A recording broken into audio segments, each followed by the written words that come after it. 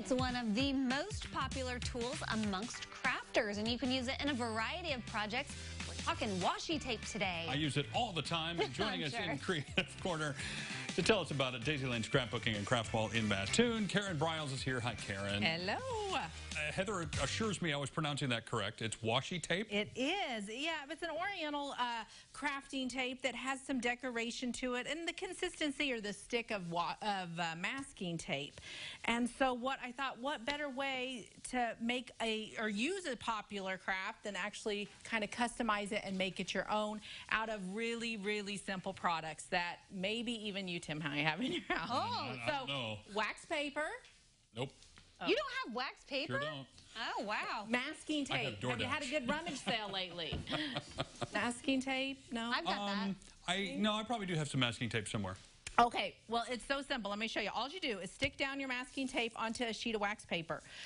It does require some inks. I'm not saying you may have them, but archival ink is going to give you a nice stamped image on the wax paper that's not going to blur and it's going to dry fast. And so what you simply do is take any of your stamps, rubber stamps, anything you want, whether you want florals or labels or animals or critters, and stamp the whole platform all with your images of your stamps. And then okay, so time out. We are making our own washi tape. We are making our own washi tape. Okay. And Got so you stamp it and then let it dry. It does need a little bit of dry time. You can heat set it. And so what I've done here is brought some that I've already stamped with all these little fun images. I'm kind of into the whole rustic, shabby chic thing. So I've let those dry. How do you heat set it? A heat gun, just a little, it's kind of like a hair dryer. It just gives it a little bit of a set to it so it's not going to blur. And then take any of your inks. You can use anything you got on hand, whether it's a water reactive or another color of archival. And you're just going to color in the areas that are around the stamps. You go right over it, it shows through. And then don't worry about it being too busy or the color palette, because you're gonna peel off and use these as individual lines of sticker tape. So here's what I've got. This one is just simply pulled off. You left kind of a rough edge, and I made a really cute handmade card with it. And then here's where I've used it on a junk journal page.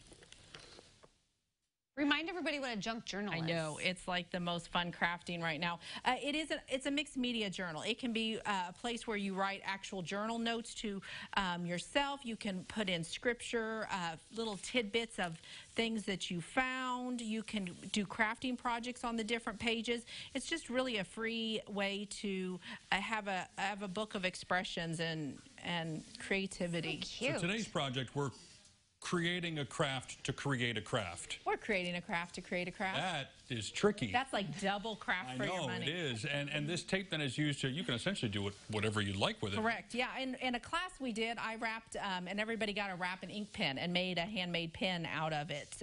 It's a great kids project because there again, you can't go wrong. It's really a fun, freeing thing because there's no rhyme or reason to it, and you don't have to follow a certain pattern. You've got a workshop coming up at the shop.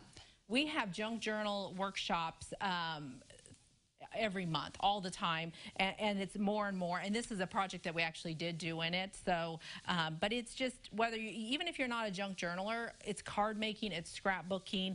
Everybody wants washi tape, and so what a great opportunity to make your own with just some of the supplies that you may or may not have on hand. I would think that'd be a little more economical than buying rolls of what's washi tape a roll of masking tape, like $2 maybe? Yeah. And everybody has wax paper except for everybody except for me. But we can remedy that. He can take my extra. I have DoorDash. I don't need wax paper. Well, Karen, thanks so much. That was so fun. Interesting. Appreciate it. There's a look at their upcoming workshop, Christmas Time Accordion Album, happening next weekend. So got to register. All the details will be at ciliving.tv.